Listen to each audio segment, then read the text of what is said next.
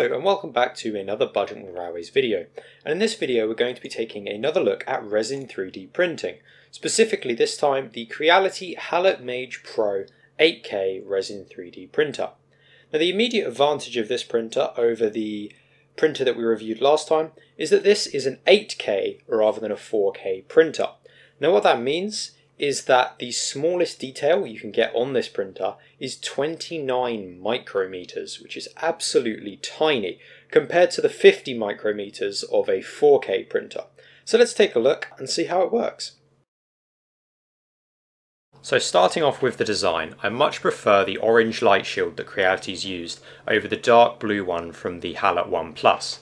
This is a lot easier to see inside and see what's going on with your print. I found the dark blue a little bit too dark and obstructive.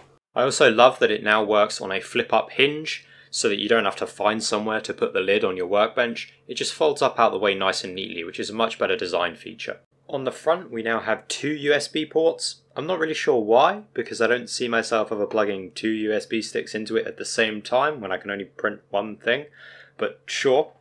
And the screen is much brighter than the Halot 1 Plus, so that's a lot better for seeing it in bright conditions like my shed, which has a lot of windows in it. So for my test print I'm going to be using some of this Creality fast resin in a nice bright blue colour, and I'm going to lift the lid up and pour it into the resin tray. Now you can also use the pump to put the resin into the tray, but I prefer to pour it in by hand and then pump it out when I'm done. I just like to be able to visually see how much I'm putting in and be able to stop exactly when I want to stop. That's just personal preference. The pump works fine. Now that I've filled it up and closed the lid, I can insert my USB stick into the front of my printer and press print. We can choose the file off of the USB stick or one that's previously been uploaded, and you'll see it'll just upload it straight to the machine, at which point we are able to remove the USB stick and the file will stay on the machine's memory. We can then choose to print it and choose between the file parameters or the printer parameters, and then simply press start. It's that easy. So the user experience here is very functional.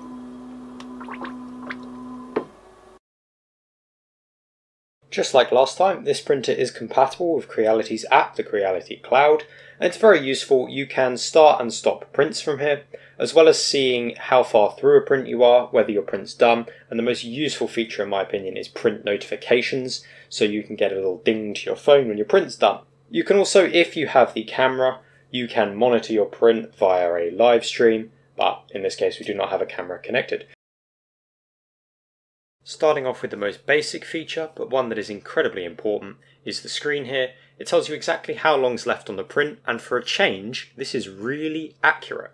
It also shows you what layer thickness it's on, what layer height it's on, and how much resin in milliliters is needed to finish the print. Moving up here, there is an exhaust fan, which also features an activated carbon air filter to try and keep the smell down. Although again, an issue with resin printers are they really do stink. But it's great to see the carbon filter in there. And this also goes to an exhaust at the back here, which allows you to put a hose pipe on. So if you have an extraction system or just an open window, you can send all the fumes out there rather than lingering inside. And as I mentioned earlier, the resin tray has this built-in pump that allows you to either put resin into the tray or take resin out of it when your print is finished. This is a really great feature. Just remember to actually put your resin bottle at the end of this tube here, because the first time I did this, for some reason I thought it was putting it into some internal reservoir, and I covered my entire bench in resin and wasted a whole bottle of it. Don't do that. So right about now our print is ready, and this clip here isn't sped up, so that gives you a sense of really the maximum speed of this printer, so it can indeed print very fast. So I'm just going to leave the parts here to drip dry for a minute before I take them out, wash them, cure them, and let's have a look at the quality.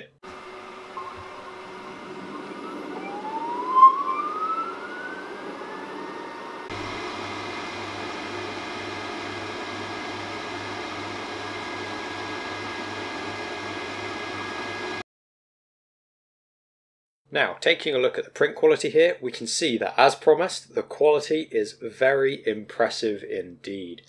Now, you get no stringing with this, unlike FDM printing, which is why the windows on the diesel here look so good, and also the windows on the coach.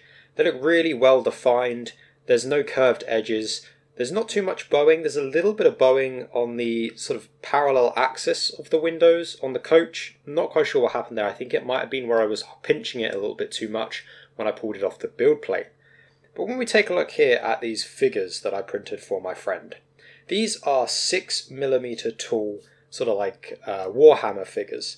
And if we zoom in here on the middle figure, remembering that this guy is 6mm tall in total, look at the detail on his body. You can actually see facial details. You can see the straps going across his chest, all the armor plating on his shoulders.